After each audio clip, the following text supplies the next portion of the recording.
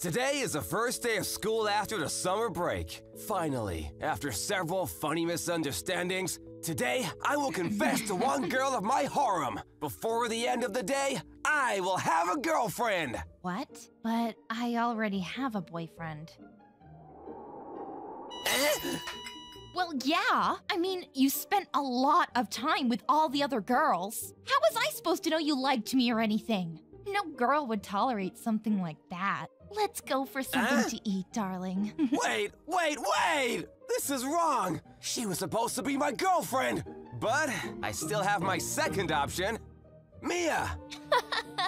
Melissa already told me that you confessed to her, and you come straight to me like a second option? Go f*** yourself!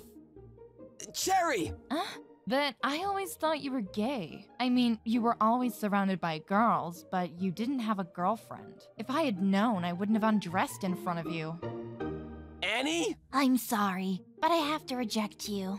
Maybe I would have accepted your confession a few months ago, but now I found Jesus in my heart, so I must be faithful to him. Dennisy? Sally?